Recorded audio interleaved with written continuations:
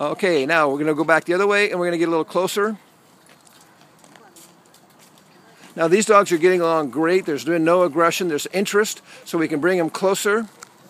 All right, now let's pause, and I'd like the puppy, turn the puppy around, and we're going to let the adult dog sniff the back end of the puppy as an introduction.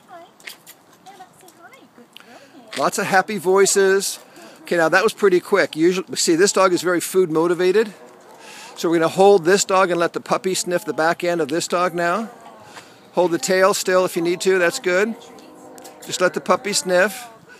Go ahead and put the puppy down on the ground, let her sniff. Bring the adult back and let the puppy sniff now.